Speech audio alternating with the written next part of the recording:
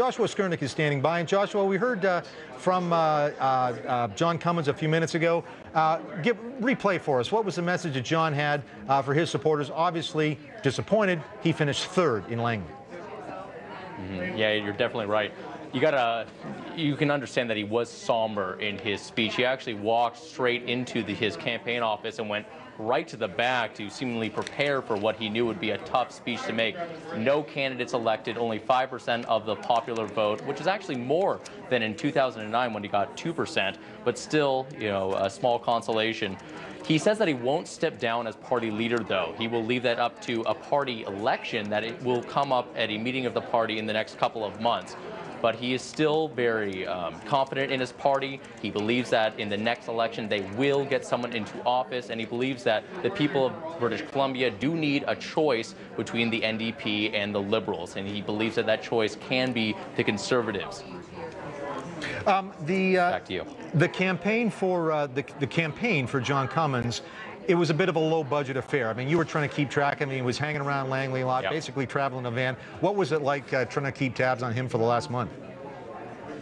Well, I got to tell you, it was pretty interesting. So when you cover campaigns, you expect a lot of times a big-ticket affair, right? Big buses, big, production value, right? John Cummins had a white pickup truck, going to different communities, spending a lot of time in the northern interior, going to the communities there. These were places that he thought were going to be pretty, conservative, tired of the same old government, and he thought that he could capitalize on that, but obviously it did not work out. You got to think that a lot of this has to come from the personnel issues that his party has had.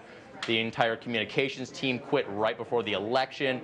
He had to kick out 4 candidates in 1 week, about 7 days, for issues ranging from an impaired driving incident, misogynistic comments against Christy Clark and the head of the Canadian Supreme Court, an op-ed piece written a couple of years ago about the negative aspect of being a single mother. These are all things that came from the candidates that he said that his party had vetted. And at the end of the day, it really did resonate with voters. A late Ipsos Reid poll showed him as the least trustworthy of all the candidates. So not a very good showing here, but like I said, he is not going anywhere. He says that he is staying as the leader of his party. He will let it go to the party to decide what his role is going forward. But he is not going anywhere from the area of Langley. All right, Joshua Skurnik, thank you so much in Langley tonight. Appreciate it. Stand by. May come back to you in a little bit. Cheers.